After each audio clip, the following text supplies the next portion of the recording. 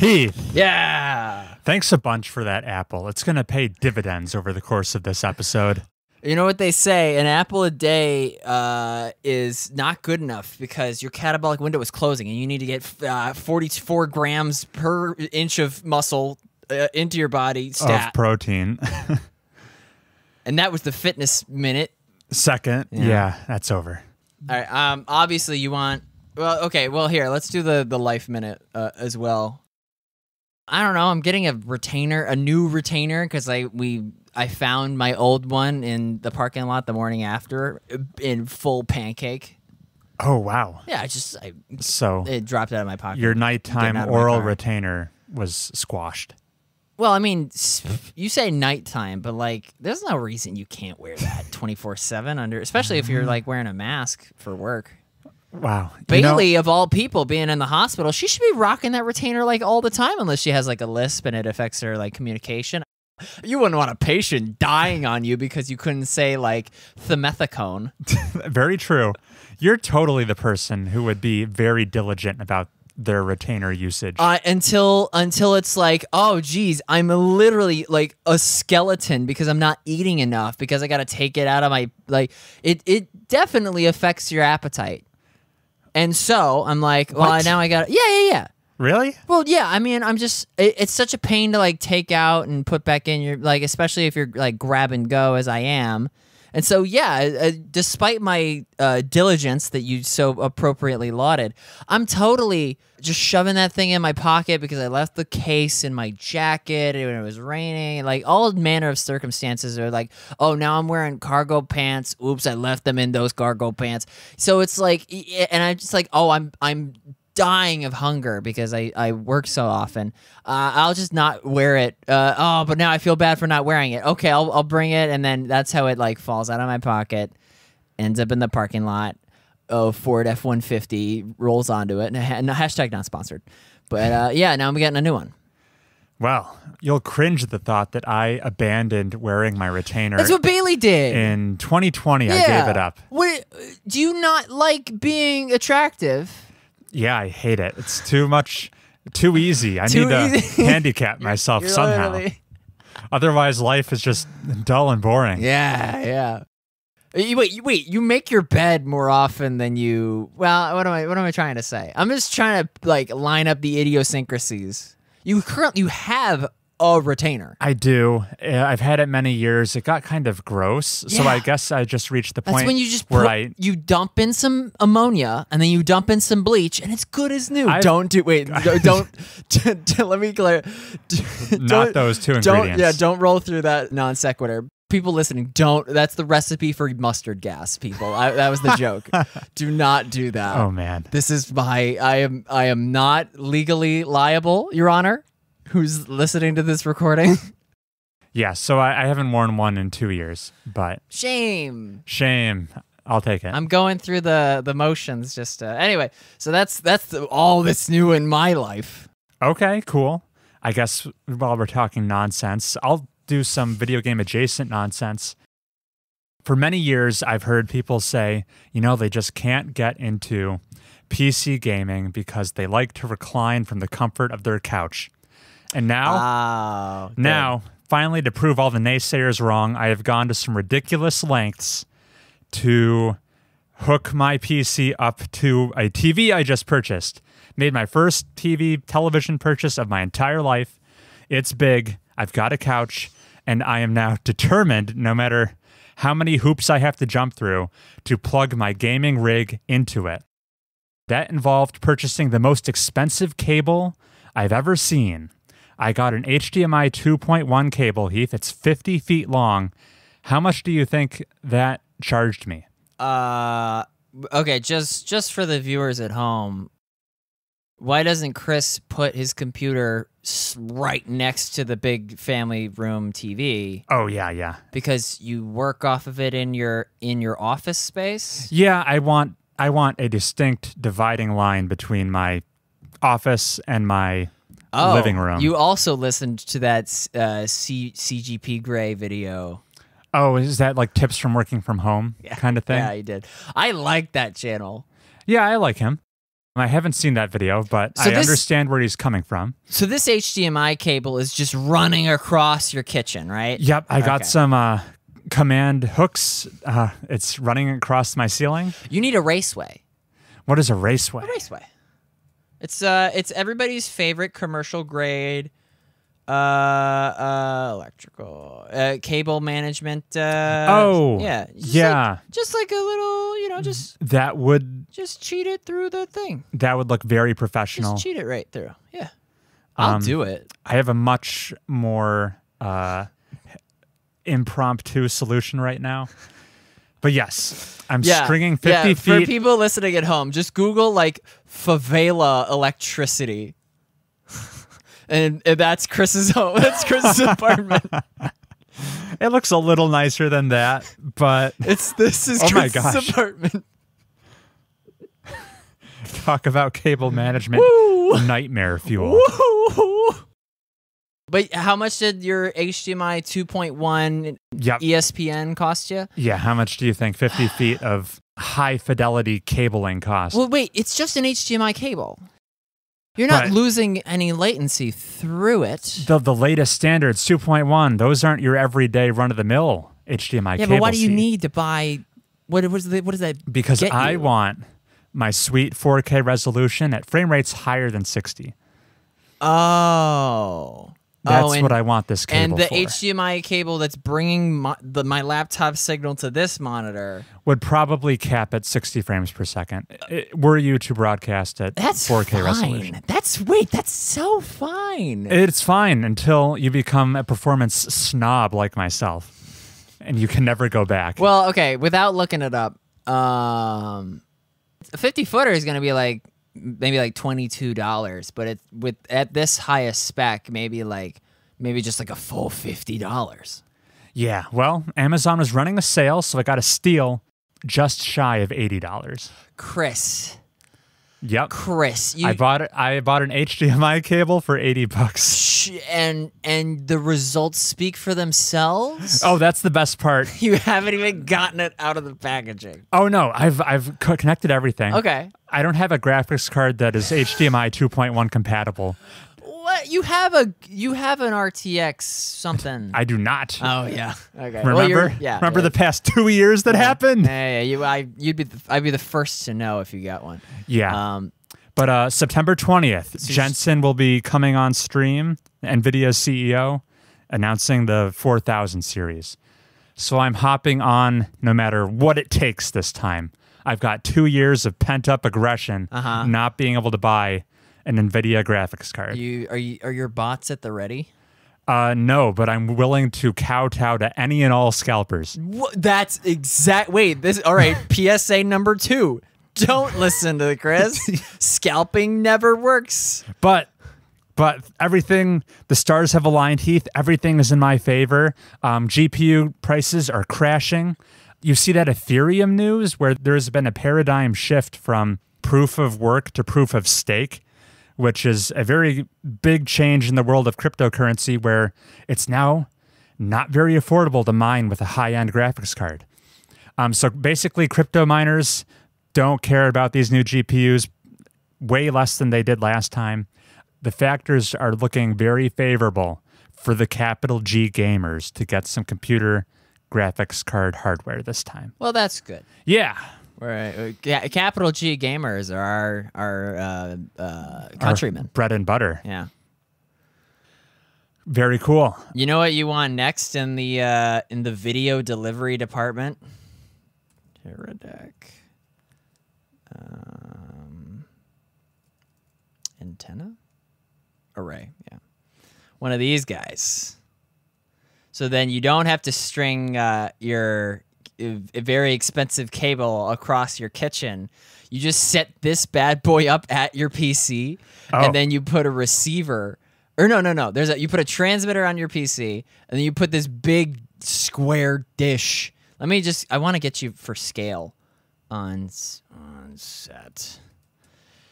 You put this next to your TV. Oh, it's killing me. Well, there's the transmitter.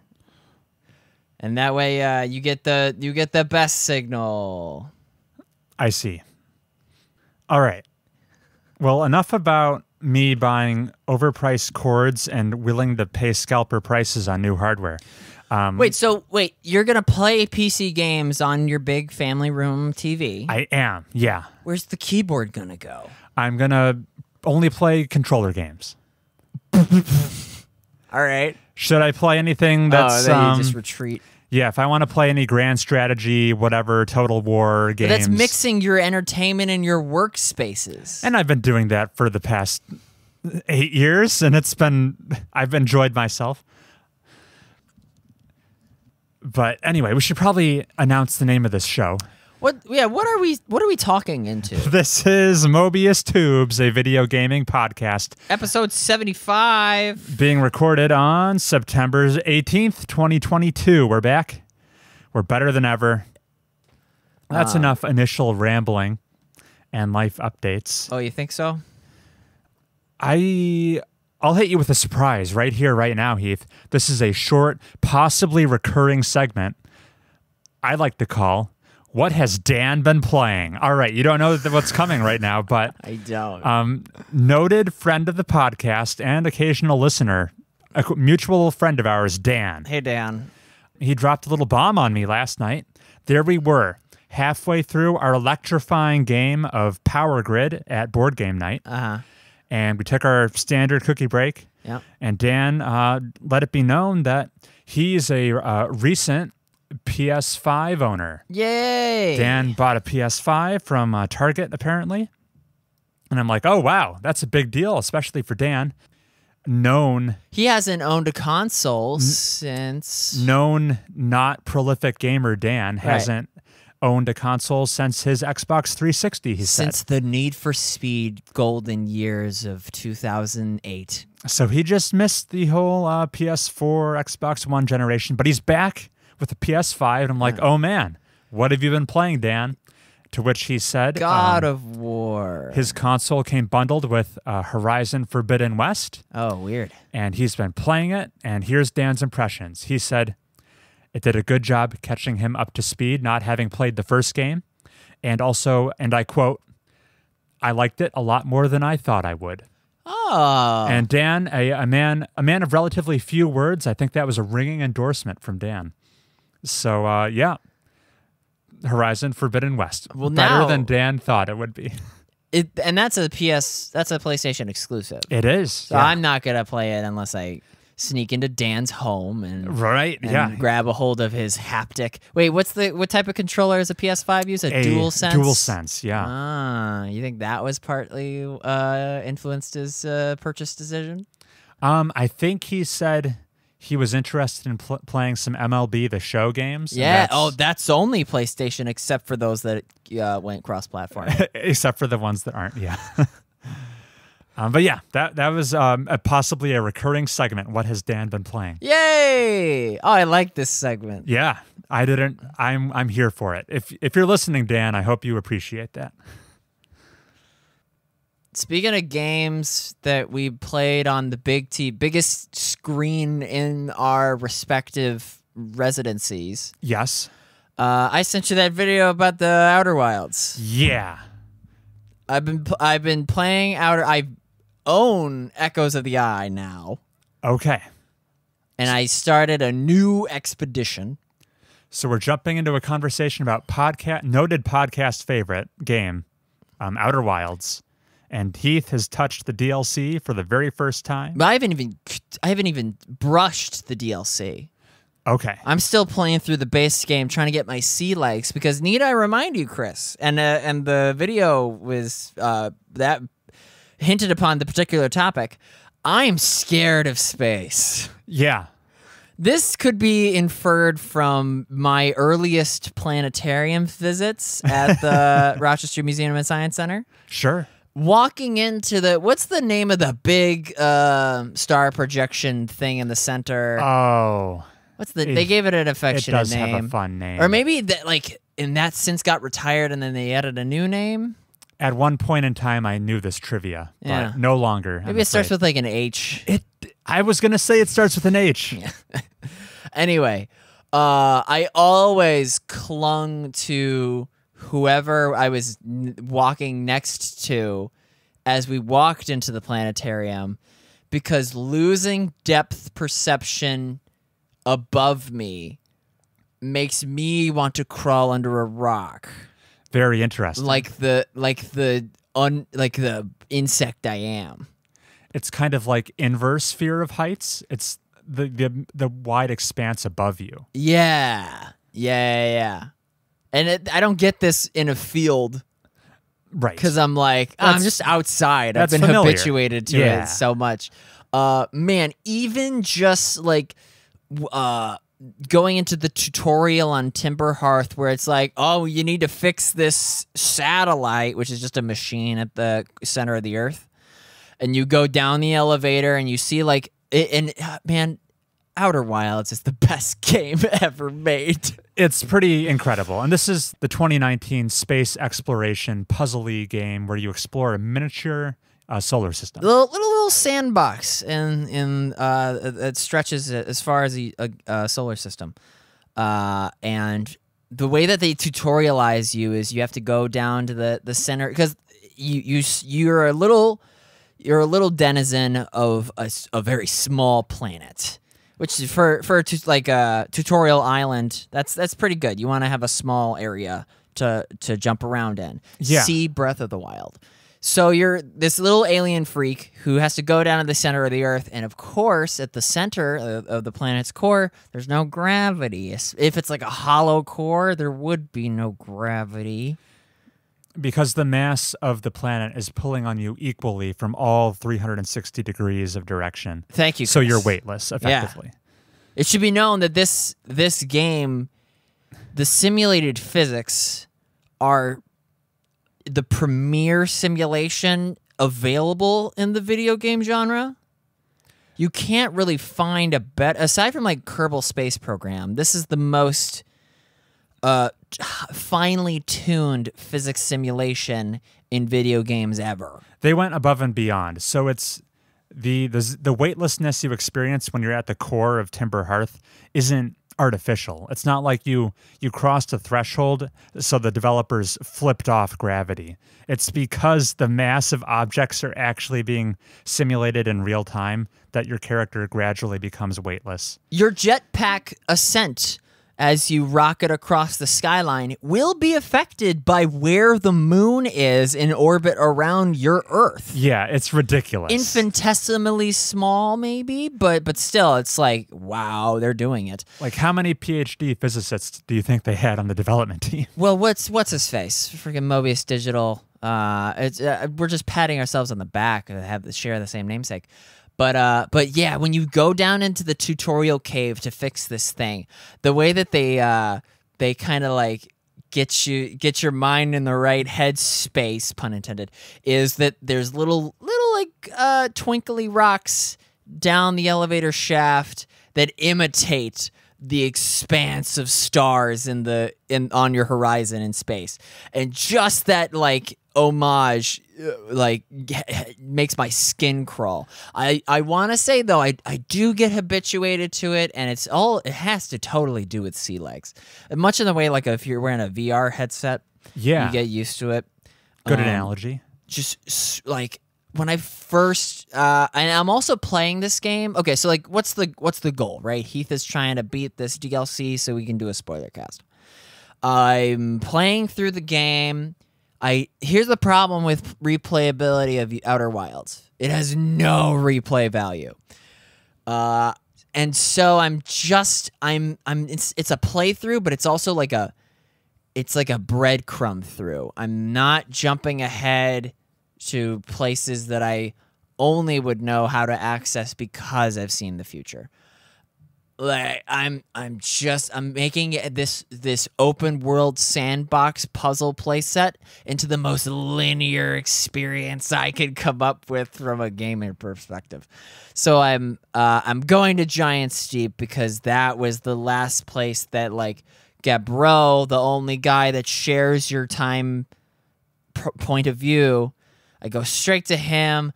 I'm freaking out on Giant Steep because it's the water planet. It's got big typhoons. I always assumed if they touched you, you died. Oh.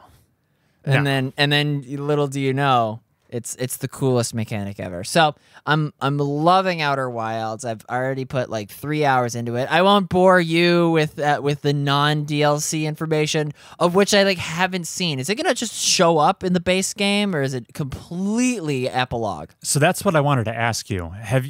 Have you noticed how to begin finding the DLC content at all?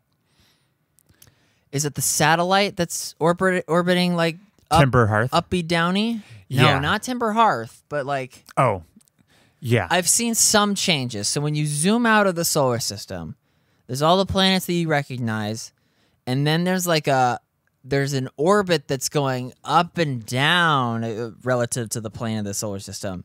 That is a satellite that's providing imagery. That's right. That's the DLC. I believe there's a new exhibit at the museum on Timber Hearth. I got that text Okay. box. Very cool. So that's like the very first breadcrumb that begins to tell you how to access the DLC because of course, Outer Wilds, the best game ever. You don't load into the DLC in like a separate menu prompt. It's a puzzle just to access it. Yeah. It's a whole adventure just to find where the new content is stored. Okay. So I'm gonna get back to it after this very episode. That's not true. I'm gonna maybe... I already picked up Bailey's prescription, and I already got some dish detergent. We're going powdered now. We're never doing the little pouches again. Oh, really? Yeah, because I've been watching too much Technology Connections. Uh-oh. What You know ailments? who Technology Connections is? I do not. He's like a Chris Doke looking guy. Okay. I'm gonna bleep that last name, but I'm just he's just way so not verbose, because he's definitely approachable and he has the driest sense of humor with these huge pregnant pauses. He's great. He'll talk about why like flip clocks are charming in the way that they are, and talk about why future homeowners should really invest in like a heat pump or like a geothermal heat system. Okay. That's a big deal. And then just tons of like mechanics and like why the U.S. electrical grid is stupid, and why you shouldn't buy those little Cascade like detergent pods because it's a waste of money. I see. Yeah, so now we're going straight powdered. It's more economical to pour it in. Aside from emptying the dishwasher, I'm going to be going back into Outer Wilds. Unless you can persuade me over the course of this podcast to plug in something different. Like if I really need to like not sleep on 13 Sentinels, I'll eschew my otherworldly exploration cravings. The only reason I would prioritize 13 Sentinels above Echoes of the Eye is the fear of you beginning to forget plot details. Well, that's okay. Yeah. But I mean, these are both these are two of my most anticipated spoiler casts with you. Yeah. I won't be choosy about which one you choose to do first. Which is your favorite child? Yeah. Yeah. I mean, you can find out which one is my favorite child if you go back to our top 10 games I played last year when I ranked them in numerical order. Oh, wow. That's actually taxing my memory. Darn. Yeah. So there's an explicit answer to that question. Okay. Very cool. I should actually wait. No, I probably should drop everything and play 13 Sentinels, because while Bailey's at work, I won't have to deal with the embarrassment. The shame. Yeah. Of enjoying or just of consuming anime. Right. Yeah. My friends I shut the blinds. Aren't you? You're on like the second story. The birds cannot know. All right, cool. So that is unfortunately all That's the Outer one Wilds. of the space games I played this section. Closing the book on Outer Wilds for now. To be continued. What's next, Heath? Across the other star system. Yes. I beat Mass Effect 1. Yeah. Let's get my notes out. Much to my surprise, you did. What? You Surprise? did finish Mass Heath Effect. finishing a video game? What is this? What, Witcher? All right, what's your first question? I mean, Do you have any spoiler-free thoughts you can share up front? Oh, yeah,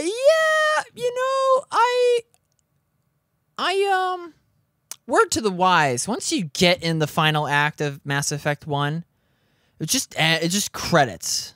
And I thought it would kick me out into the overworld, much like a Death Stranding, much like a more modern-y game. Obviously, this is, Should you choose to continue playing, you pick up right before the final mission, right? No, you pick up in the middle of the boss battle. Oh. If I hit continue... You don't have previous saves. I mean, I could load up an old save. I see. Okay. But then you got to beat the thing again. Oh, man, that's pretty antiquated. Wait, so I'd have to load up an older save, finish all the side missions, beat the final act, and then load that into Mass Effect 2. Because I've already started Mass Effect 2. I already met... I'm going to make up their names. Rachel and Derek. What Miranda and who's the black guy? Jacob? It is Jacob. Yeah. Yeah, so I'm already cruising into there. I'm already flirting with what's that girl on the deck? Her name starts with a Y. Oh yeah. She didn't do nothing, but Mass Effect is like I just called Commander Shepard Mass Effect. Mass Effect's like I'll cradle your bosom basically, and she blushes, and it's like oh, yikes. Anyway, spoiler-free notes about Mass Effect 1. Oh wow, what a good recommend, Chris. I enjoyed it. Don't sleep on the red and blue text. The white text might as well be meaningless when you see a red and a blue. You're talking about dialogue options. Yeah. And how if the charm or intimidate options are available, those are the best ones to pick. It just the other like I forget what because truth be told, I chose a dialogue option of the white variety. Sure. Because I liked how it was written. Yeah. It was something I would say, and it ended up in the first death of a crewmate. Okay. Yeah. So let's just jump right into it. You should tee you it were up. you were trying. I was on Vermeer. You were role playing. Yeah. And yeah. So in a kind of a gamey aspect of Mass Effect dialogue selection, the more rewarding or beneficial options were the ones that are sometimes locked out from you by the charisma skill check. By the charisma skill check. It's like Disco Elysium.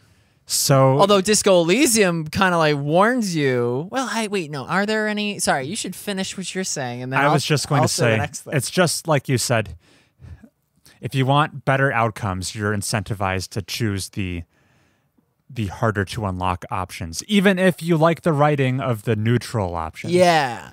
I chose a vanilla option that some sucker would have had to have picked had they not had my juicy charisma of Captain Shepard. Right. Or my evil renegade option. The renegade option was available. Oh, wow. Okay. But yeah, because I told that line. You just neglected to capitalize on your because I thought we were still like options. Information gathering. Got it. You often venture to the left side of the dialogue wheel to be like, tell me more about Blumpkins. don't look that up. Got it. I chose the worst alien fake word that ends up being a real word.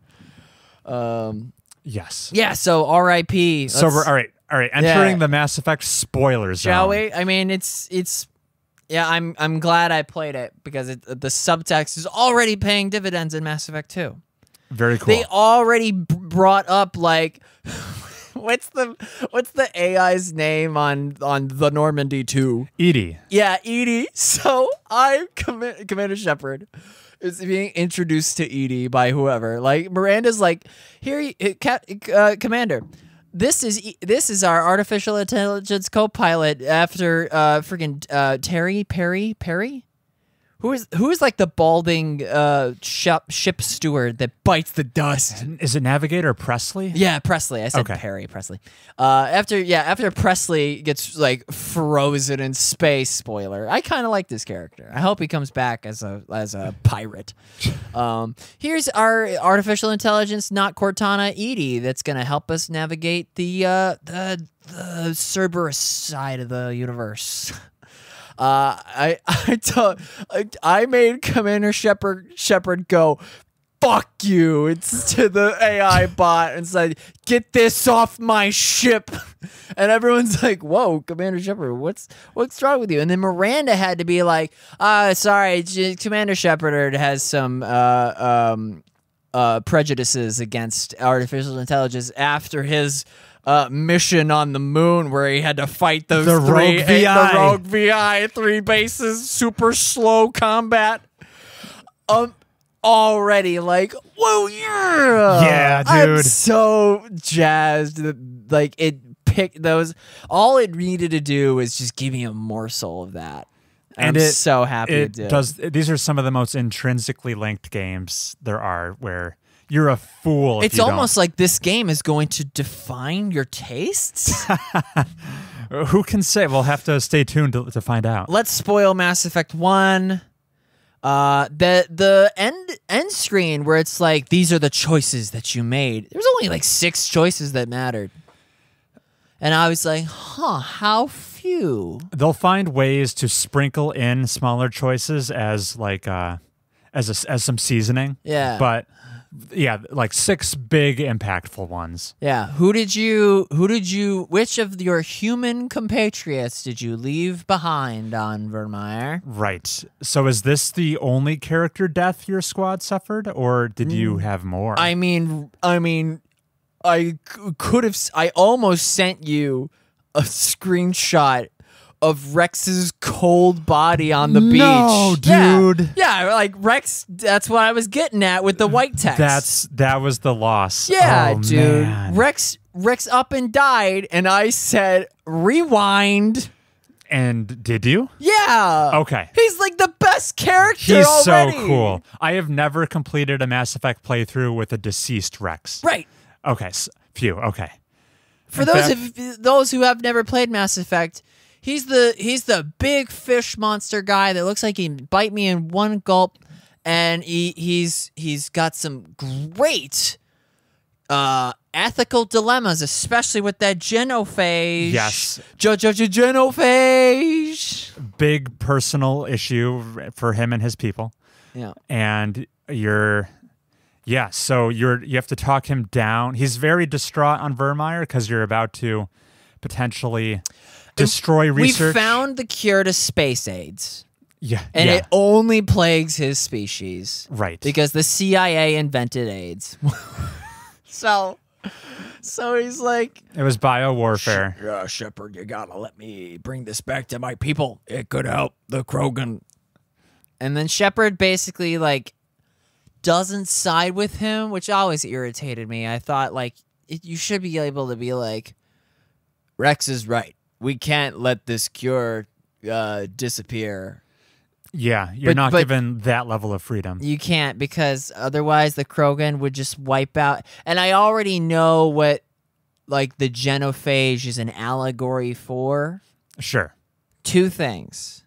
It's the Tuskegee Airmen. Yeah. The historic where those pilots were tested for like all manner of viruses, just the most exploitative thing the U.S. government has ever done to like civilians. Their own people. They weren't even civilians. They were just really, their own people. So like the analogy is that the Krogan are these highly skilled things, and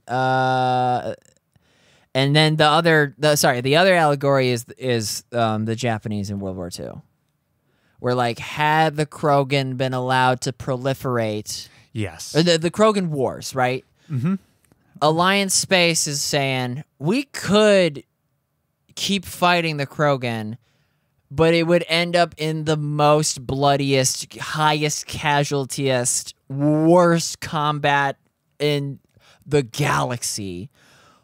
Or we could make it so that 1 in 1,000 births is viable. Right. They basically castrated the entire Krogan race. And I already know that there's a special companion in Mass Effect 2, Dr. Somebody, who basically trademarked the genophage.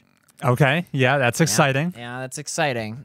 And so I didn't want to go against Rex, which is what led me to pick a white text when I needed to do a blue or a red.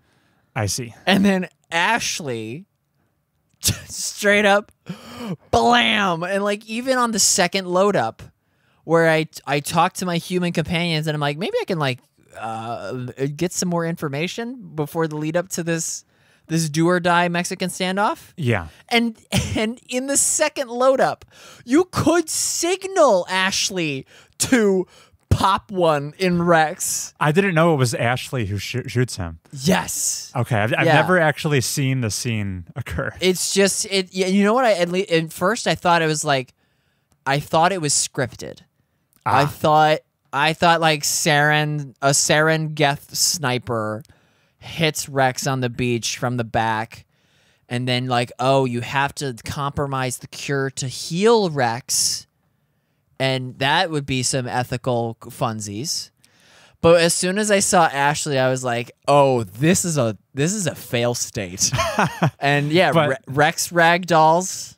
It's literally not a fail state. The game will continue. You will just continue to play 3 Mass Effect games without Rex being alive. Which is not the I have enough foresight to know.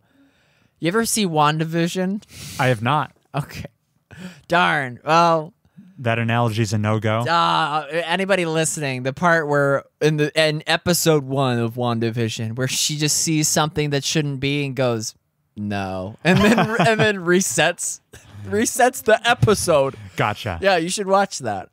Because that's what I did to Mass Effect my playthrough. Yeah. Is I brought Rex back, and then yeah, we led the thing on Vermeer, and despite Ashley betraying my squad in a previous life, I set. What do you mean by that? She's the one that shot Rex. Oh, okay. In your alternate reality fail state that you reset. Right. Despite her being the one did that, I decided to rescue her from the fate that befalls one of your crewmates on Vermeer. Someone does not make it out. Yep. Rest in peace, Caden. Is Caden alive in your virgin playthrough? Caden is very much dead in my virgin playthrough. Yeah. Well, because like, what was he good for? Like tech? He just complains about his migraines because of his outdated implants. Oh, that's how he got that's how he's a human biotic. Right. Yes. Oh. Because he has a Motorola phone in his head. Pretty much. Yeah, sorry. Okay. Caden is he's never jived with me. Okay, well. Even though Ashley's a space racist.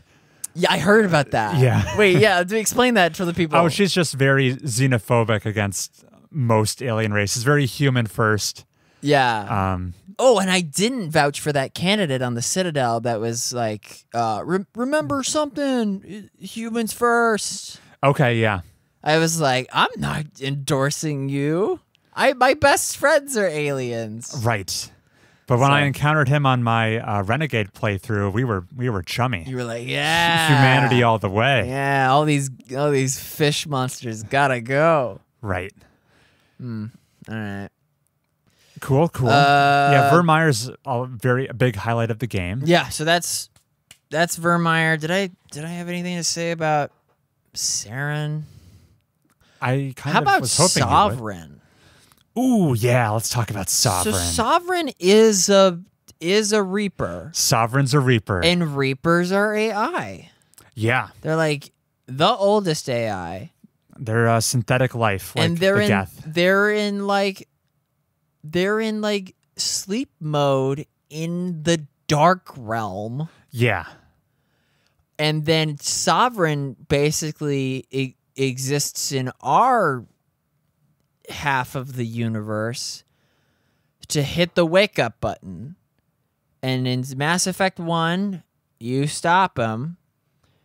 How do you blow him? How does it blow up? Oh, during the big battle, right? So the end of the game is on Enos. Eos? Ilos, I think. Yeah. That's where you talk to the ancient thing. Yep. Who might even be like a character that you meet in the future. I don't know. It's a hologram, right? It's a hologram, yeah. And it's basically like, here's the deal. It's a Prothean AI. It's a Prothean AI. Yeah. Yes, thank you. And like there were things before the Protheans, which is always fun. Is like, are you gonna be the race of people that listens to the last race of people how to actually defeat the big bad? It's very Outer Wilds. Yeah, it kind of is. How shame on Mass Effect for stealing that from Outer Wilds.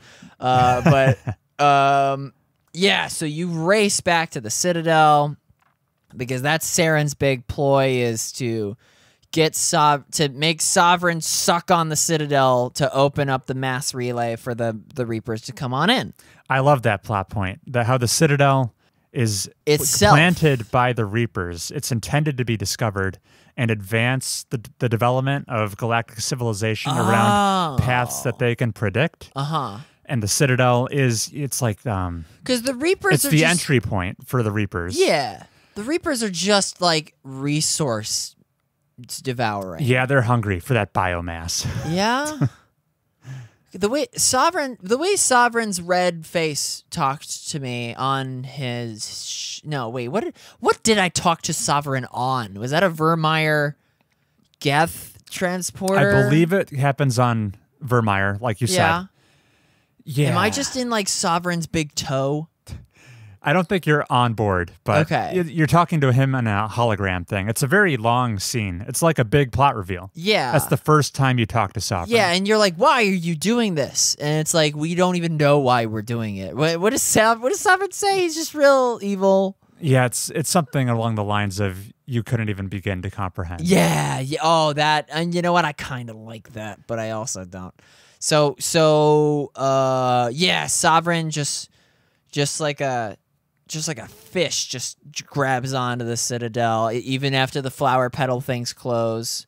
And it's like, all right, Commander Shepard, do you want to send your ship to like kill Sovereign real good or to save the delegates? The current council members. Yeah. Yeah. And I definitely went and saved those council members. Nice. Untold political yada yada would have happened if I didn't do that. I did not want to go into Mass Effect 2 and being like, you didn't even come to our aid during the Sovereign fight. This request will be denied. Well, I mean, motherfucking. Full disclosure, if you don't come to their aid, they do die. Oh! Wiped out. Oh, but they get replaced with like, equally lame stiffs, right? No. Oh, is that like? And then that's why, like, Cerberus had to take over because the council just disintegrated. It's been a while. So my Virgin playthrough did have the deceased council, and I think you advance. I thought it was consequential. I thought it'd be like a huge thing. No, it's consequential. I'm just trying to remember how it plays out. I think you get Ambassador, is his name Amidala? Udina. Yeah, Udina is sucks. I think you get him on the council if you wipe the previous one. Oh, well, no, you can choose. Oh, okay. You get to, it's like, after you save the council, they're like, maybe humans are not that bad after all. Okay. Who would you like to be the mascot on the council? Udina or Keith David? Right. And you go, Keith David, because then he gets to say the final speech where it's like, wherever we are, we're humans. I love Keith David. He does a great job. He's my favorite character in Saints Row the Third. Oh, really? He gets, well, in Saints Row the Third, you are the president. Yeah. Now you know this. And Keith David, as himself, right, is your chief of staff and goes, It's time to. What do you want to be the president you're remembered for? The one that cured cancer or ended world hunger? That's the fourth Saints Row game. Oh. What happens in Saints Row the Third? I didn't play that one. The answer is good stuff. Okay. Yeah. Just don't. It introduced all the gamers to the Kanye song. Apparently, don't play the Saints Row reboot though. No, the new Saints Row game is bad. The Saints Row franchise goes poor, great, good, poor. Yeah, it's quite the narrative arc they took. It's like Metal Gear. Oh my! It's close to the Metal Gear bell shape. Got it. I don't know. It's back to Mass Effect. Blah blah blah blah. Oh, okay. So I fight my way to the council chambers. It's the big pit where you talk to them for the first time.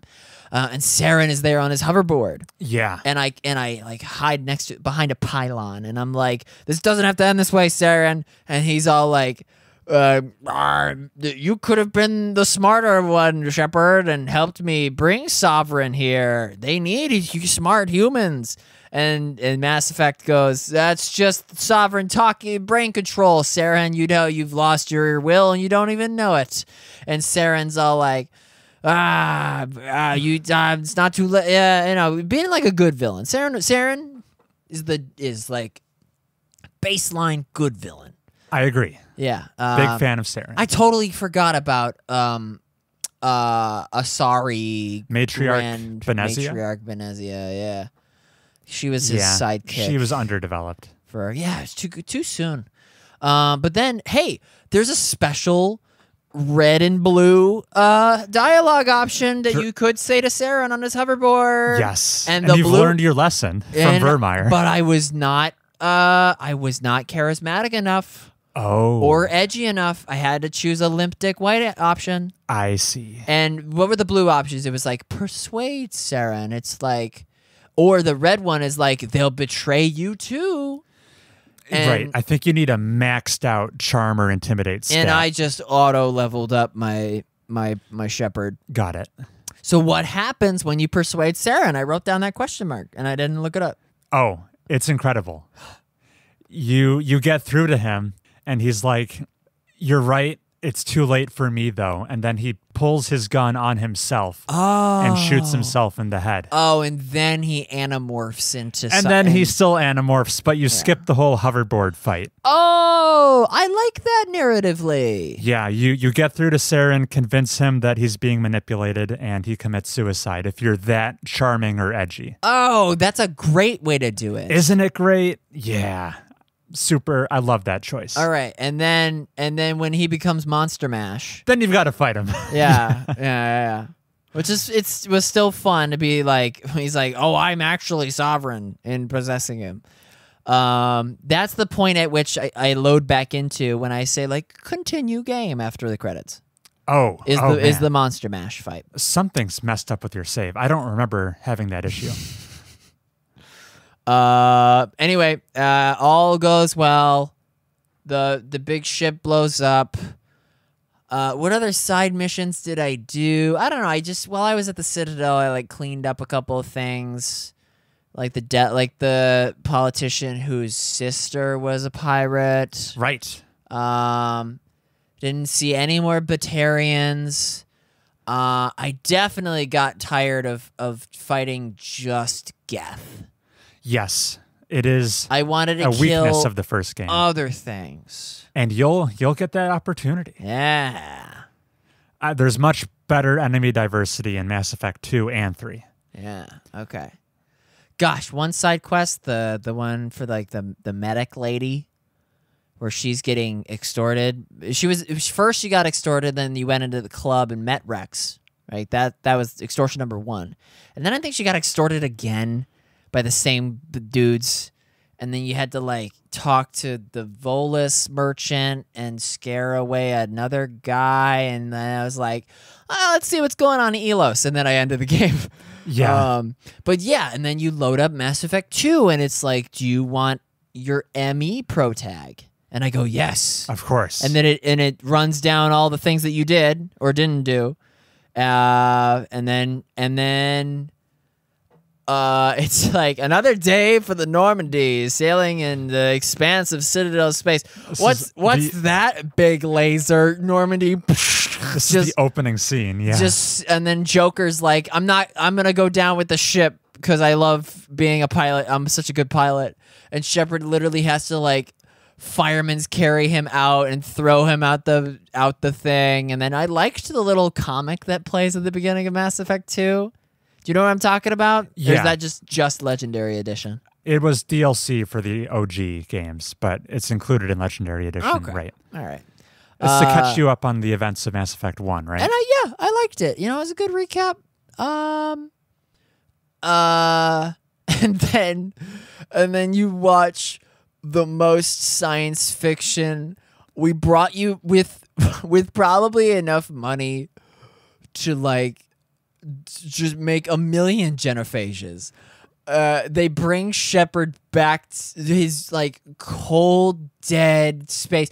Where did he land? Like, what did he just rocket plummets down to some like desolate planet, and Martin Sheen is there with a dustpan to like sweep him up and take him to Cerberus Labs, where they spend 2 years on like, the Lazarus Project, like gluing his neurons back together. Lazarus Project, a great name. I love Lazarus as a concept all the way back from the Batmans, but real fun. Miranda's cool. I'm already talking to like Yeoman, that girl. I think her name is like Yeoman. Yeoman Chambers. Is yeah, maybe. I'm already finger gunning her, but have yet to plot a course. All I did was pick my class, which I just picked soldier. Got it. I didn't want to have to deal with the Assassin's Creed Odyssey abilities that engineer. What are all the abilities in Mass Effect 2? It's just sorry, didn't mean to yawn. biotic.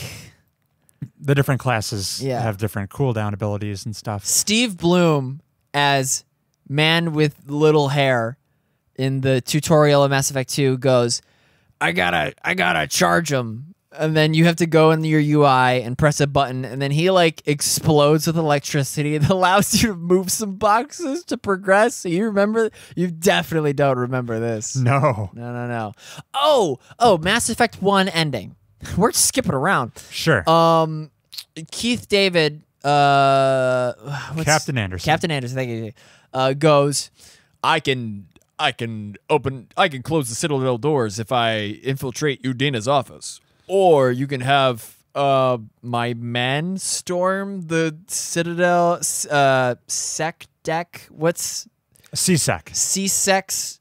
It's just short for Citadel Security. Yeah, you can basically just bust into like the police office.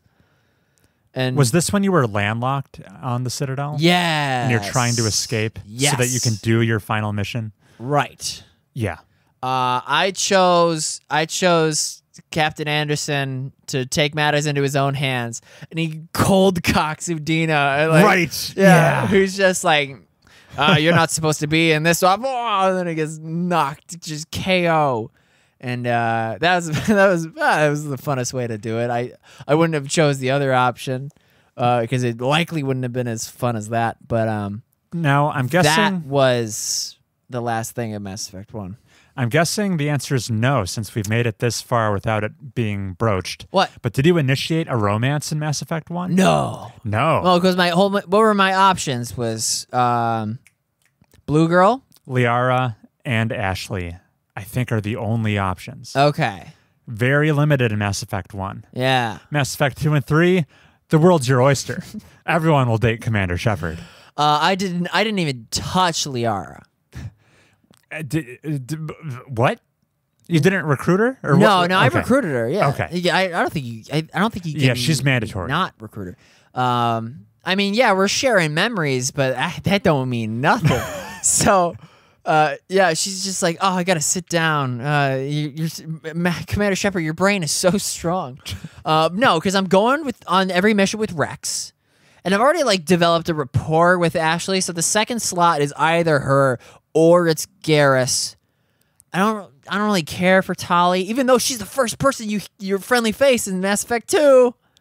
Right. And yes. I'm like, yeah, Getting the group we're getting back the together. gang back together because she's the one that's like, where are they now? For everybody. So I was happy to see her then, but in Mass Effect 1, no, she's just kind of there. And also, like, I kind of needed like I didn't really care for the tech tree stuff that those teammates offered. Got it. If anything was gonna happen, it was gonna be me and Ashley, but I needed to have like, and it might have happened had I continued my save at a place where I might have been able to continue. Oh, okay. And jump into some side missions with her, and then I haven't even. The way you do it is by like going to their quarters and like doing special dialogue options. I think if you've talked to them enough over the course of the game, you'll have the option to lock in this romance right before you initiate the final mission. Oh, okay. Yeah. All right. Well, that makes sense. Yeah. How do you feel about working with Cerberus in Mass Effect 2? I mean, they are just, what did I call them mid game? They're just they're like Fox. What's Metal Gear's secret, like, Guns of the Patriots? What are they called? Ooh, I'm the wrong person to ask. But like, you know how Metal Gear is just these extra paramilitary, like, we're doing what's right for the world to like end the fight peacefully, and we're like anti-nuke. Yeah. Diamond Dogs are in Phantom Pain, but they're like Sons of the Patriots, the Lale Lule Lo. I'm just saying Metal Gear buzzwords, Yeah. but that's what Cerberus is. They're a pro-human, just like this kind of like CIA type. Yeah, like an independent military contractor. Which is always like the best way to go in space. In space, okay. Yeah, it's like the British East India Company. Yeah, except the British East India Company was very British, though, right? Yeah. Okay. Yeah. I don't know. It's like these companies that are kind of like owned and operated in the Wild West that is outer space. Sure. Why is Cerberus should Cerberus be tipping off any red flags? I mean, they were a recycled enemy in Mass Effect 1. You'd have to like burst into some Cerberus labs and mess stuff up. Oh, that's Cerberus? They crop up a few times, yeah. I laid waste. I've already talked about raiding some of their labs. You've presumably shot up some Cerberus folks in Mass Effect 1. Some staff members. Yeah. Jacob's buddy from Station 12. Potentially. Just blah blah blah. Yeah. It hasn't hit me narratively enough. Okay. Well, to be continued. Yeah, I'm just happy to be alive. Yeah. It's a little, you need some suspension of disbelief, but I love the balls of BioWare just killing Commander Shepard on the onset of Mass Effect 2. Because they needed the 2-year gap. They so also, either you freeze him or you turn him into like a bionicle that you have to put back together. I also appreciate how it's narrative justification for resetting your level and all your skills. Oh, yeah. Okay. Which, when you hit Mass Effect 3, and spoiler, they don't immediately kill Commander Shepard again, you retain your skills from Mass Effect 2. And they've just lengthened the skill curve. Oh, so I should really learn to like Mass Effect 2's like combat and I should Dark Souls it. Yeah, it kind of picks up where you leave off in Mass Effect 3, which I think was pretty novel for a game to do. Yeah, that's probably for the best. And Great. Yeah. This has been thrilling for me to hear all your thoughts. I'm glad. I'm glad the Rex scene was so impactful for you. I almost when they first pull guns on each other, and it's just that screen with the dialogue box in the center. That's probably like that's what I'll always remember Mass Effect 1 as being. Peak Mass Effect. Yeah. And that's a great choice. Yeah. Fantastic. So you feel, I mean, in between Outer Wilds, 13 Sentinels, how encouraged do you feel to continue playing Mass Effect? Well, like, is the Grand Asari matriarch, she's still there, right? Matriarch At the Citadel? Benezia, or which one? No. Who's like the Asari chick that it takes forever to schedule an appointment with? Oh. She's at the Citadel, yeah. Okay, she's still like able to like tell your fortune and stuff? I believe so. Okay. She's not as important as maybe you're making her out to be. Oh darn! I kind of wanted. I mean, she piqued my interest. Okay. But I didn't finish that thread in Mass Effect 1. Got it. So, what's the temperature compared to other games? Oh, now I just gotta knock out. I need to play 13 Sentinels in Under Cover of Darkness, and then it's looking rough. What other game is coming out? Persona 5 comes out in October. Oh my god! For the PC. And I said I would do it with you. I mean, I won't be playing it at launch because you'll be too busy. I've got tons of stuff to play. Okay.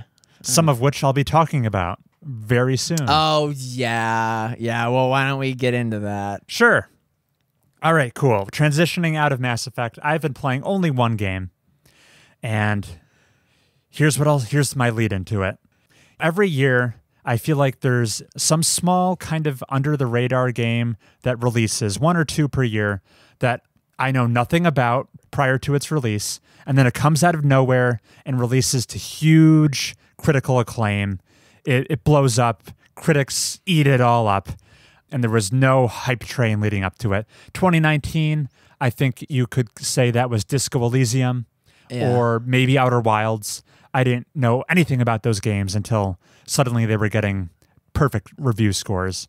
In 2020, I think it was 13 Sentinels. Had no idea that game was being worked on. And in 2021, it was Inscription. Had no idea Inscription was going to be a thing. And then in the fall, it came out, and it was the indie darling of the year.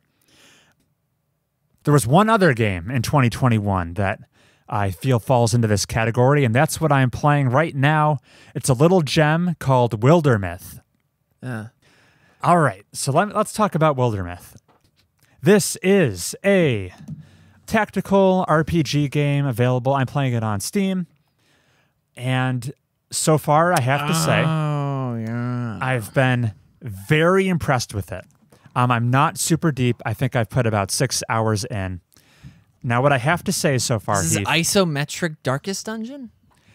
yeah, it's in the vein of a Fire Emblem. It is grid-based tactical combat with a party of heroes going on an adventure. This is a very standard setup to a bunch of games. But like I was saying, this requires more investigation because currently I can't say whether I'm impressed due to sleight of hand or if the game really is magical. And all right, here's what the game is. Here's the pitch. This game is maybe more so than any game I've played. It's taking an earnest, genuine stab at compelling, procedurally generated storytelling. To the extent it is trying to mimic the experience players would have during a tabletop role-playing session. Where the game is taking on the role of the dungeon master or game master and trying to tell you a story that can go wherever your imagination takes you. It's super flexible. And I think the developers put all their eggs in this basket because it compromises in a lot of other areas. You pulled up some screenshots. You can see that the game's aesthetic is It's kind of Flash games art looking. It's like It's a little Microsoft Paint. what's the quilted game, the 1v1 that I'm really good at? Patchwork. It's very patchwork. Yeah, it's not a looker. Is this guy headless? Let's zoom in. No, that he's guy's just got a head. leaning in. Yeah, the aesthetic isn't super impressive. I mean, I don't need to harp on it, but Well, neither is Darkest Dungeon. oh, Darkest Dungeon has style. Never It's mind. it's so It's the best looking game. it's so grim, and when you look at Darkest Dungeon, you know it's from that game. Yeah, but it's still like kind of cardboard cutout flashy. Yeah, this when you're in combat, this game looks like a diorama. Trust me, this but a somewhat Wildermyth is generic diorama. Yeah. But the flexibility of its rather limited aesthetic that affords the developers the fact that characters are entirely customizable. Like, you can tweak them to a ridiculous degree, from their appearance to their personality types to their backstories. Infinite variety with the character design, which is commendable for a game that's trying to tell infinite stories potentially.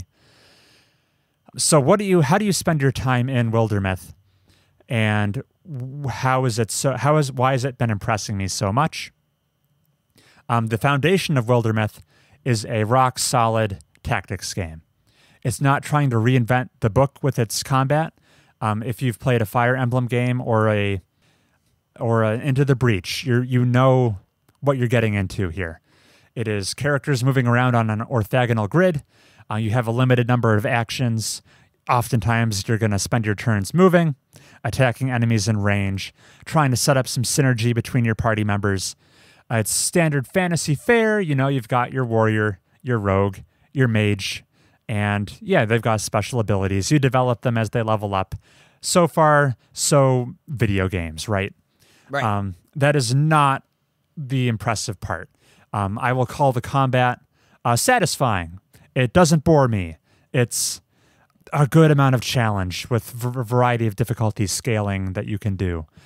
And the enemies are diverse. So yeah, a solid, if not wowing, combat system.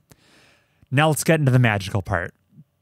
And that's what happens in between combat. So this is where the game's dynamic storytelling happens. Very frequently, maybe 2 or 3 times between missions, you are going to get hit with some story choices that the game presents you with, and wow, they're consequential. And wow, they don't feel like they're scripted. They're kind of being plucked from, I assume, this vast vault of possibilities that the developers have crammed into the game that you will see a tiny fraction of on every playthrough that will make your story personal. So let's talk about my misfit clan of adventurers, of which I have this core cast of 4, but as it goes on, this is telling a story over a grand amount of time. I think between every chapter of the game, of which I'm in chapter 3 right now, there is like a 10-year gap, and your party ages up. Whoa. And gets older and advances. What is it, Sifu? Kind of. Your party will eventually retire. So you need to be recruiting new members along the way so that you don't have you want the seasoned veterans, but you need to be replenishing the young bucks so that as the years go on and your old favorites are aging out of the adventuring game or die prematurely, because that's something that can happen, you need replacements for them to keep your story going, your legacy going. Let me just pull up my screenshot here. Yeah, I had this original trio, and you get to define the relationships between them. I had Taldian, my warrior, Lustal, the slightly older, more cynical friend. He was my rogue, my archer. And then Violet, the mage. This is the core trio I started with that I customized a little bit. I basically just hit randomize until I found people like resonated with me, which the game, it customizes their appearance and their emotional disposition. And then you can you get to steer how the relationships develop. So I tried to hook up Taldian and Violet as a romantic duo, where then the two male leads were like chummy friends, and I tried to put a rival tension between Lustal and Violet. Why? Oh, I just thought that would be a fun dynamic. We've got the buddies, the lovers, and then the last relationship is the rivalry tension where they butt heads. So that was my initial trio setup, and they all just start out as vanilla characters, but I go on a couple missions, and suddenly Violet has contracted lycanthropy. She's turning into a wolf in my story, slowly but surely. She's starting she has a wolf head, and by the time I hit chapter 2 and 10 years have gone by, she's fully wolf. But I'm trying to keep that romance alive despite the fact that she's very hairy now. What else is going on? Oh, then it's also funny how the opportunities you seemingly turn down can develop in unexpected ways. So Lustal, he fell down this cavern and found this altar that seemed ominous. It was glowing. There's this percentage chance the game asks you if you want to interact with this altar, and I don't know how that's going to develop. The possibilities are maybe endless, but I'm just I don't think Lustal would do that. So he backs away. And you get rewarded for that too, even though you turn down the fun story shenanigans. Apparently he got this lifetime buff to his luck stat for apparently not flirting with nefarious powers that be with that altar. Oh. So you get rewarded even if you choose the quote-unquote boring option. Taldian is maybe the most interesting. So I had this personal quest pop up for him that you could pursue to embark on or not. He had the ceremonial dagger passed down through his family. And I don't feel bad spoiling these story beats because there's a very high chance they don't crop up in your playthrough of Wildermyth. They're very personalized. Right. So this dagger, it's got some bad juju, but it's this familial relic, and Taldian, it's in his possession now. He can embark on a personal quest to return to the forge that made this dagger and cast it back into the flames, very Lord of the Ringsy, and get rid of it. And his lover, Violet, who's half wolf at this point, she wants to help him see it through. So I decide to take a detour from our current quest objective, go to this altar, dispose of this dagger. You fight the ghost of the guy who forged the dagger. Because you can't just drop the dagger where you are and just keep walking. No. It's the juju will hang over Taldian. Right. Okay. But Taldian is the continent. Is the character who owns the dagger? That's the yeah, that's the boy. My warrior class guy. So we go to the forge. We fight the ghost. Presented with the ability to dispose of the dagger, or you can keep it apparently, and then it shows you the dagger's stats. And I'm like, oh. But you didn't know the dagger stats until then? I did not. That's part of the juju. I guess it wasn't an unlockable item, but now it's equipable, and you can choose to keep it. And that sounds interesting. So I keep the dagger. I go with that route. But Violet is turned off by that. That sours relations with Violet. She thought he wasn't, Taldian was no longer being true to himself. But, you know what actually happened? In addition to seeing the stats, Taldian was also granted a vision of all the good he could potentially do wielding the dagger with its power. And so I say, why not keep it? And things are normal until I hit chapter 2 and find out what Taldian's been up to in the 10-year interstitial. Oh. And the dagger it's turned him into a skeleton. Taldian's undead now. His retirement age is in the thousands. So Taldian, he's going to be a permanent fixture of my party, presumably, because he'll never age out. But as far as relationships go with everyone in the party, they've all been adjusted to everyone hates Taldian and the feelings are mutual. So his romance is dead, which I didn't plan for. I thought they could be a cute couple. There's a wolf girl and a skeleton boy, but not to be apparently. And now I didn't see it coming, but those initial rivals, Lustal and Violet, they've sparked a new romance in Era 3. Ooh. Now that they're in their 40s, their twilight years, there's some sparks flying. Didn't foresee that coming, but that's just the organic way my storyline's developing. How do I win? Oh, yeah. How do you win? So talk about... It's like Into the Breach. You got to go to the final gate. I need to play more. I'm not done with my campaign. Talk about a treasure trove of content. When you boot up the main menu, there's like a dozen different campaigns to play. I'm only in the very first one. I'm on technically Tutorial Island, you can call it. It's a tutorial campaign. Yeah. And I have to like stop the Gorgon threat. Yeah. I don't know how that's going to play out.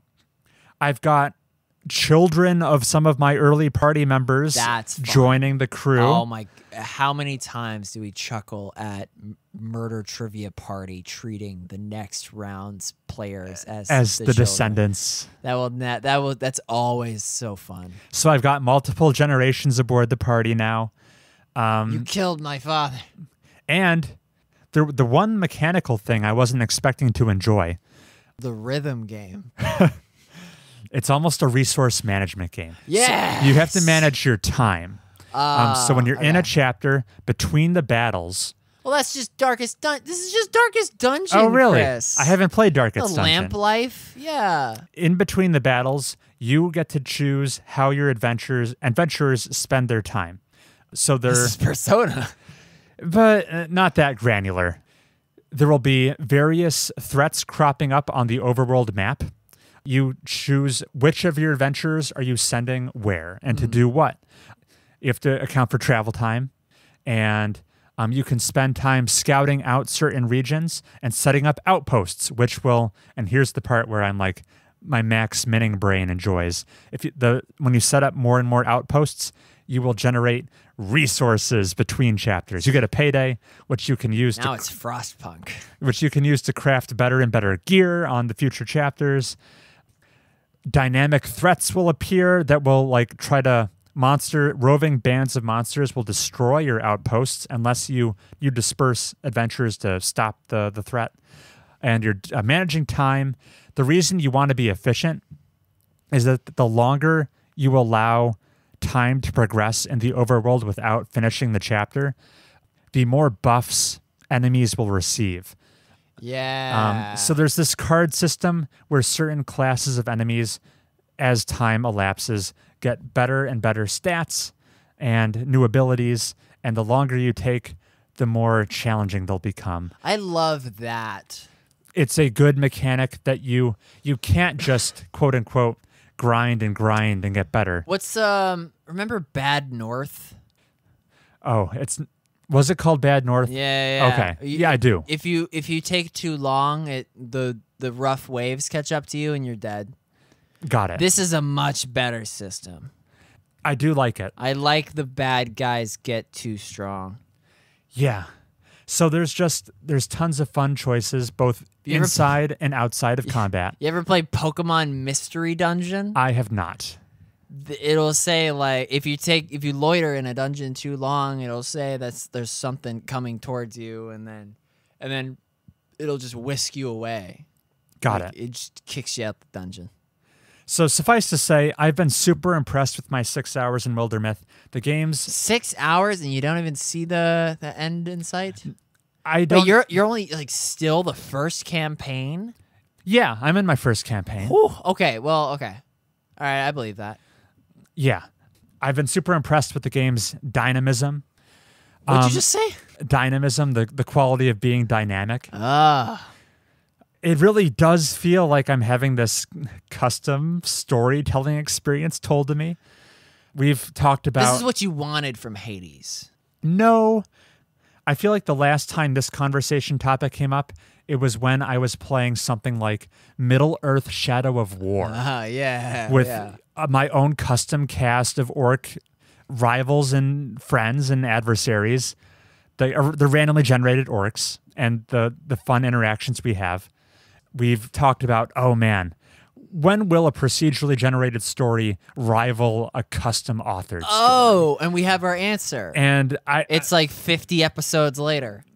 Yeah, I mean, this is maybe the best attempt at it so far. And what I really need to do before I can put the ironclad Chris stamp of approval of this game is I need to finish my campaign, start up a new one, and see if the magic is real. Like, how much content is here to support the endless possibilities? Yeah. Will I have another character turn into a wolf in my next campaign? Then I'd be seeing behind the curtain, and then the illusion would be shattered to some extent. But if she turned into a snake, Then, game of the year. Game of the year. Wildermyth. And that's Wildermyth. There will be It's just I ruined it. there will be future updates on the show coming from me. I'm shocked that this wasn't Yakuza. Well, what do you mean? thought- That we can finally go an episode without talking about Yakuza? I thought you were going to talk about Yakuza. Oh no. Oh, that's coming. Maybe in the taste portion. Who knows? All right, that was a lengthy games we've been playing section. Woo. Loved it. Why don't we take a break and have a? Do you want to do some news? Yeah, what up? Okay, cool. There's been a lot of news, to be fair. Let's talk to you soon.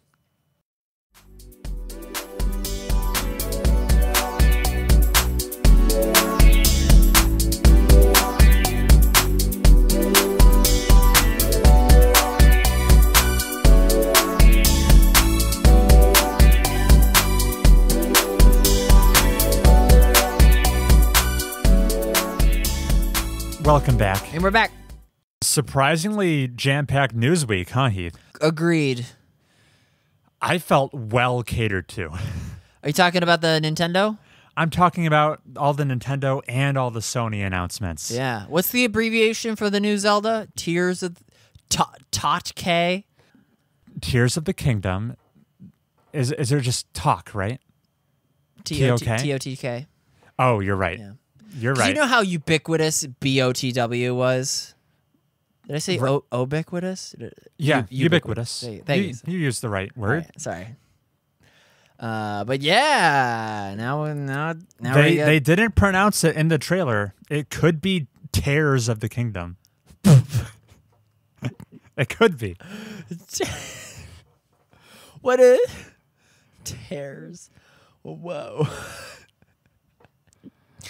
But I don't know where to go from there. yeah, there's not really a follow-up, is there? So What are you jazzed about? now I'm guessing you did not. Did you like get all the highlights of the Nintendo Direct? Do you know all? Yeah. Have you? I just mentioned the last thing. Well, yeah, everyone knows about that. Are you briefed on all the farming On simulators? oh yeah, the farming sims. The story of seasons. Yeah. Oh man, I saw a God of Did you- Farming parody for God of War. did you see the best title of the show? The game announced that was called Various Daylife. Yes. Yeah. That was so good. That's a Octopath spinoff, right? I think it's just. I think the game might have Various released Daylife. already and has been panned, and it's just being ported to the Switch. It's just Job Simulator It in like a Final Fantasy context. It seemed so uncompelling, and then when they revealed the title, I'm like, this is a perfect fit. Nailed the title. Anyway, let's talk about games we actually enjoyed to hear about. So, Breath of the Wild 2 has a title. We said that. And a release date. Were you surprised by the May release date? I mean, when did Breath of the Wild came out 2 years ago for me, so I can't be surprised. On your own personal timeline. Will you be able to finish Breath of the Wild in time? I own Breath of the Wild. So you stand a chance. I stand a chance, but I also own like Prey 2017. Yeah, owning is not necessarily any guarantee. I want to play that one. There's so much to play, dude. Yeah, I was pleasantly surprised it's a May release. I believe they'll hit it. I don't think it'll suffer a further delay. And yeah, the gameplay they showed was somewhat brief, but See the time mechanic, the rewind, the tracer ability. oh, okay. Yeah, you know. That's like that's the new Ability. Sheikah Slate thing. Fun. Yeah. that sounds very, very We'll love it when we see it. broadly applicable. I mean, it's if we were doing a fantasy something, we'd each be vying for its publishing rights. Right. That very much so. Yeah, it almost seems too easy. Yeah. My most exciting announcement of the Nintendo Direct was Fire Emblem Engage, Which is a port. It's a brand new mainline Fire Emblem. game. It's a sequel to Three Houses. Well, As far as I'm concerned. yeah, it's the next follow-up to Three Houses. Doesn't seem to be featuring any of the characters or crossover. No. I'm a newly minted Fire Emblem fan, so this will be my second one. I'm super pumped. It does seem a little fan servicey because like it's featured in the trailer that you can summon Marth there? You can summon Marth. Okay.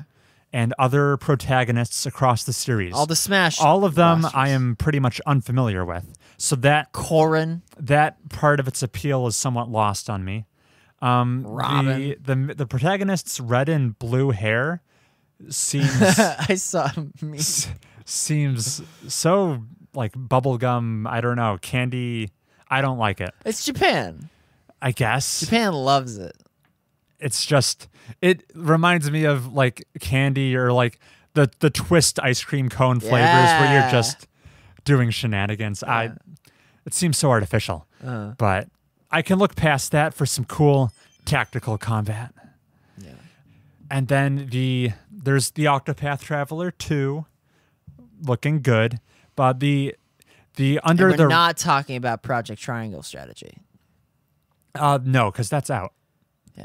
But that's Octopath Traveler 2 What do you mean? in my head canon. Oh. Well, here's the actual Octopath Traveler 2. That was announced. Oh, good. But the surprise pick of the show that was exciting to me was Rain Code. This is the spiritual successor to Danganronpa. Yeah. By the series creator. And it has a bear. Probably.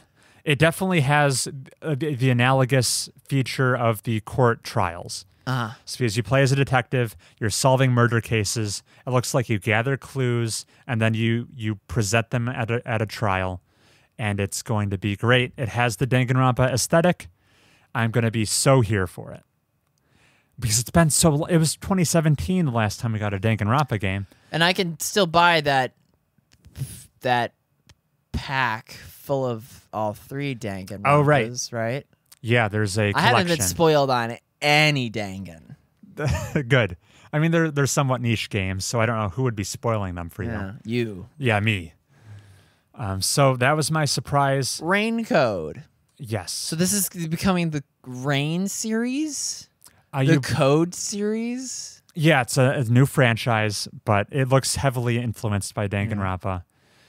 You play as a detective, which Danganronpa is known for featuring lots of detectives in it. Uh-huh.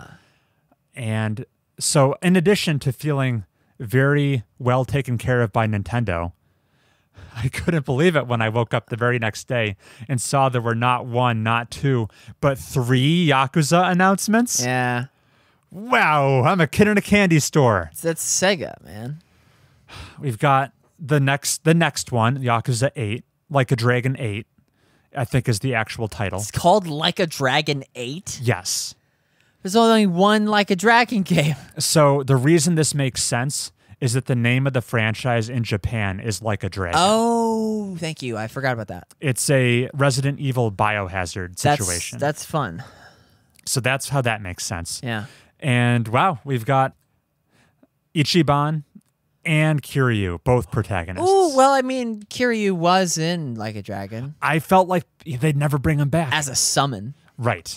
But he's going to be back in the driver's seat, I guess. Yeah. That's exciting. Are all the images I'm seeing of him and that haircut real?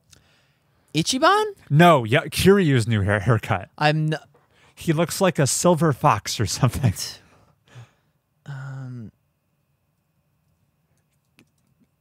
Type in Kiryu haircut with Like a Dragon 8 or something. Yeah, okay. Like, Jesus Christ.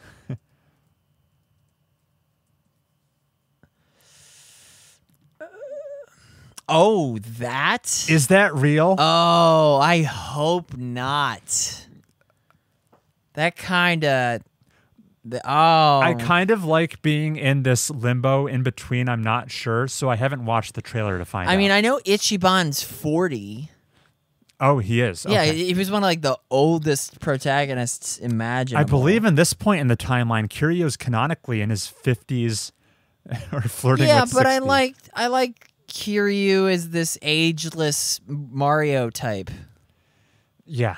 So I'm going to go out on the limb and say that's his haircut in the game. I mean, it won't look nearly as bad in the game as you're doing it.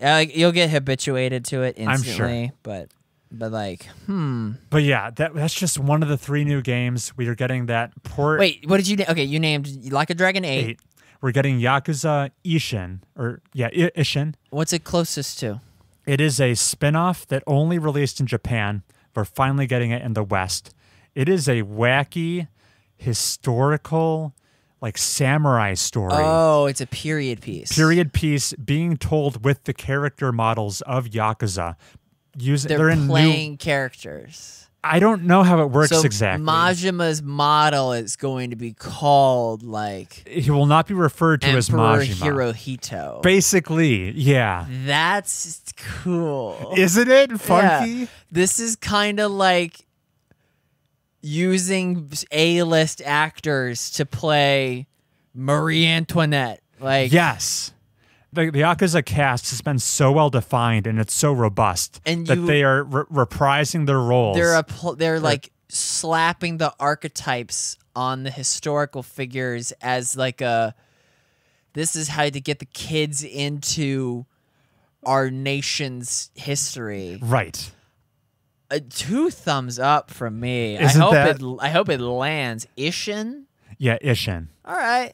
And they're remastering it, so it's going to look nicer. And then last but not least... Oh, it's already been out. Yes. Wait, but without the models. It's been out in Japan forever. It's never been localized in the West. Uh-huh. So to play it, you would need to know Japanese. I don't. Me neither. But you don't have to anymore. Yeah. They saved you thousands of hours of studying. Thank you. Thank you, Sega. And the last one is maybe the weirdest. It's a new game. It's an interstitial Kiryu chapter. I think it maybe tells you what Kiryu was up to in between the events of like Yakuza 6 and 7. It's called like The Man Who Erased His Name or something. That's the subtitle. And you're jazzed to play it. Oh yeah, I'm jazzed to play it after I cover the 6 Yakuza games in between where I am and where it is. Yeah. And then the next day, Steam stealth released both Judgment games on PC. Judgment and Lost Judgment. And I am just swimming in Yakuza content. Now, the Judgment games are Yakuza games, but they don't have Kiryu and they don't have Majima. Right. They are spin-off detective games, and their link is that they take place in the exact same city. In Tokyo. In Kamurocho. And maybe Sotenbori. I assume you go there. Uh-huh. So yeah, you wander the same streets, presumably the same stores you can go into. There will probably be Easter eggs where you see some characters overlap. Uh-huh. But okay. They are probably... But it's modern day. It's not the 80s. Right. I mean, the only game in the 80s is Yakuza 0. The rest of them are like present day? Yakuza 1 jumps you all the way up to like 2005. Yeah. And then... yeah, I think some might be flirting with modern day by now. I've got my work cut out for me, Heath. They are producing these AAA video games faster than I can play them, and I don't know fandom where your thumb is. How are they doing that? These are long ass games. It just made not having to remake Kamurocho's streets. Right. They've practically got it down to an assembly line, but it's all high quality shit. Yeah, it's so good. Whew. That's all the news that's had me hyped over the past week. But I don't need to steal the show, Heath. Was there anything I failed to touch on that you like? No. Okay. Everything I like, you touched on. Very cool. Is that fair to say? Oh, Assassin's Creed Mirage. Right. Isn't that's they're going Prince of Persia. Kind of back to their roots. It looks like the Middle East Assassin's again. Creed was always like the answer to where's Prince of Persia. Right. Yeah, it kind of killed that franchise. Yeah, they are going back to the roots. Now, let's elaborate on this a little bit more. Assassin's Creed has been dead to us since Well, you actually Odyssey. It is kind of dead to me, but only due to business reasons. They stopped releasing them on Steam. Oh. Assassin's Creed Valhalla is an Epic Game Store exclusive. Yeah. And I cringe every time I hear it. I think it's also on Ubisoft's proprietary Uplay store. But yeah, that dampens my enthusiasm. Did you hear the most recent joke where it's like, why did somebody was they were like, why did Valhalla take so long to develop? Because they couldn't figure out a way for ships to climb a tower. You know, the Assassin's Creed towers that are the synchronized points. Yes. Because that's the formula. The UB formula. Oh yeah. Is get to the tower, reveal the map. The UB in tower. Ubisoft stands for Ubiquitous Towers. Yeah, all their games have it. Far Cry has it. Yeah. Yeah. I don't like why Valhalla specifically. Because they have Viking longships. Ships, yeah. But I mean, Odyssey was full of Greek ships. And Black Flag. And Black Flag. Something doesn't connect there. All right. Sorry. All right, well. Your joke didn't land. Well, and that's why it's not in the episode. You didn't hear it. Sorry. What I tried to announce was, did you hear about this Assassin's Creed platform? This servicey thing? It's called Assassin's Creed Infinite, I believe. No. Which will receive big, meaty content updates, of which Assassin's Creed Mirage will be the first. Oh, they're just gassing Odyssey. I don't know enough details, but it seems... It's gas. Yeah, probably. It's going to be like Hitman missions. Yes. Hitman seems like the point of comparison. They have this platform that will be a pipeline. We got a new fort. A pipeline to feed you more AC side content. missions in this fort. But it's VIPs to get. Yeah. But they've already announced the second one as well, which will be in Japan. Yay! We've come full circle. Like every playground, like where should it be set next? You know. Yeah, it's long been requested to have an AC game in Japan. Since we've been in like middle school. Long before Ghost of Tsushima existed. Back when I would put a white blanket over my head and pretend it to be like a hood and then tape a spoon to my wrist to be a hidden blade and go up to my brother and go... I don't believe for a second you did that. Don't tell me you have photographic evidence. What are you about to whip out to show me here? There's no way. I don't believe that you did this, and I much less believe that you documented it. 2010, like at age 15, I would have done it. I appreciate a man with passion, and it seemed like at the time you loved Assassin's Creed. Heath, yep.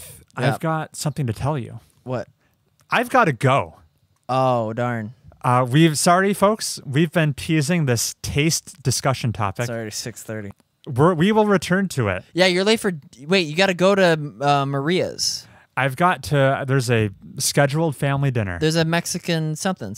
It's at my house. Nothing Mexican. Okay. But... We're going to drive in the same direction. That'll be fun. So if you are lying and you're not going to... Wait, no, your dinner... Family dinner's that way. Never mind. All right. We have to cut this. We have to end this now. Yeah. So entering closing statements. This has been Mobius Tubes, episode 75. If you want to write in to ask Chris what he's having for dinner, you can write in at mobiustubespodcast@gmail.com. You certainly can. We'll read every email and look forward to episode 76, where we will dive into discussing some of our video gaming tastes. I feel like I'm in that David Bowie interview. Yeah, we will. I have my top 5/4. Yeah, we'll do 5. Okay, 5. Okay. That's a better rounder number. Chris, it's been a pleasure. Heath, it's been an honor. Get on the road. All right, see ya. Bye.